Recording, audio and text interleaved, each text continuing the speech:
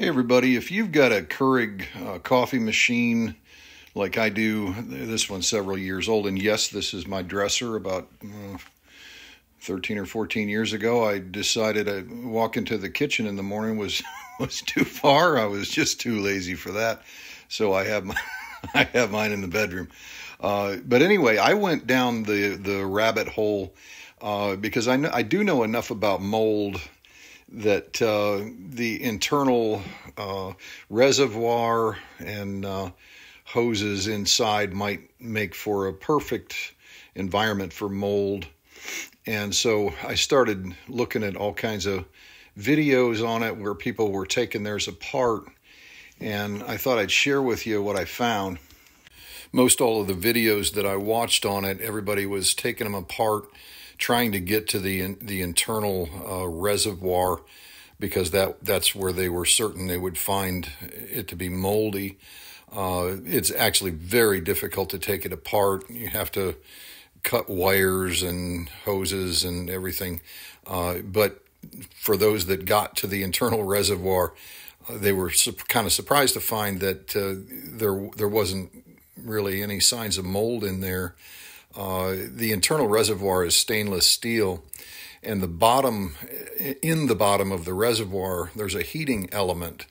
And so I looked into it, and mold, the heat that it takes to kill mold is between 140 and 160 degrees. So then I started looking at what temperature does the Keurig heat the water to? Well, it heats it to 192 degrees. They've deemed that the perfect temperature for a cup of coffee. And so that's why they weren't seeing any mold inside that reservoir. Now, sometimes they found some mold inside the internal hoses. They would cut the hoses open and see some in there.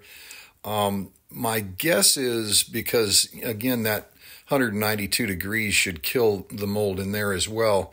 But my guess is what I was seeing in these videos were people that the machine had finally stopped working, and maybe it had been sitting for a time before they got the idea to do a video and taking it apart.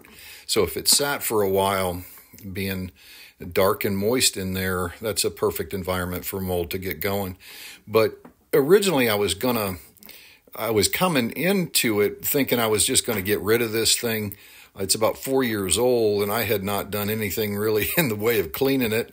I hate to say, but true. So I decided anyway to keep it and to clean it. So I'm going to show you how to do that. It's very easy to do, and if we do that, every few months or so, we shouldn't have to worry about it.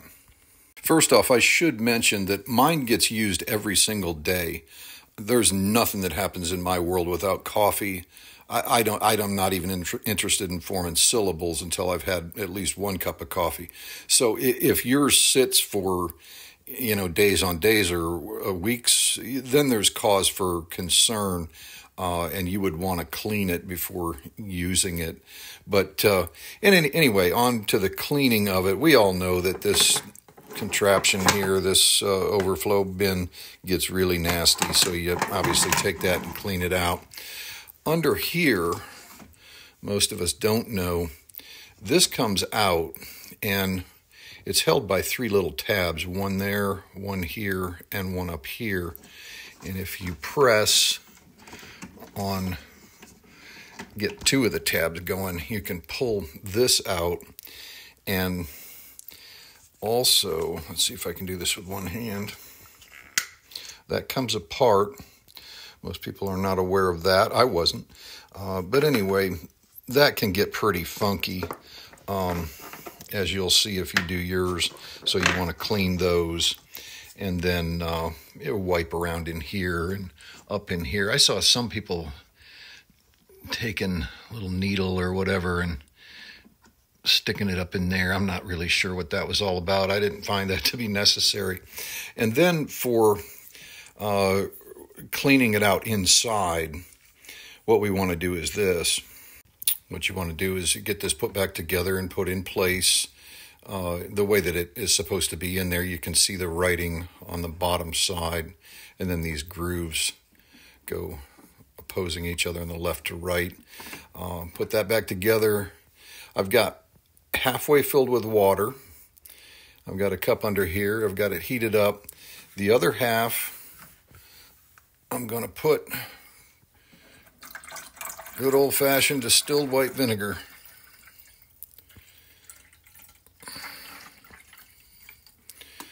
That's good.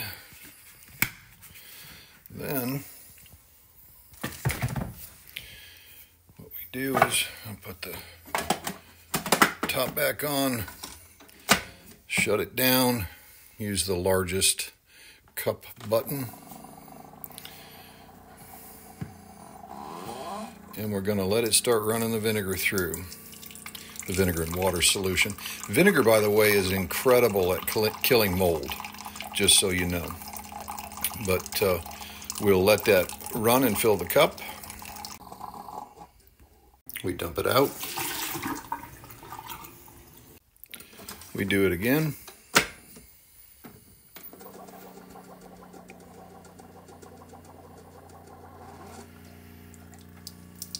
We dump it out.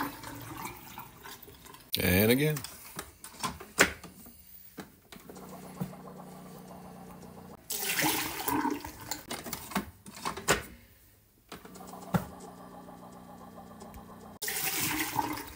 And we do that until the add water light comes on. Now we know that vinegar solution is all inside the internals. We're going to let it sit for about an hour. You can be a rebel if you want and let it sit for 53 minutes, and that'd probably be fine. But we want to let the vinegar and water solution do its thing in there. Then after about an hour, you rinse this out and just put clean water in it, and then start running cups of clean water until the vinegar smell is gone, and then we've gotten it out of the internals. The last thing we want is a cup of morning coffee that tastes like vinegar. That could start the morning off sideways. Hope that helps and alleviates any concern you might have. Again, I was coming at it probably thinking I would get rid of mine, but nope, it's going to live to see another day. Have a good day.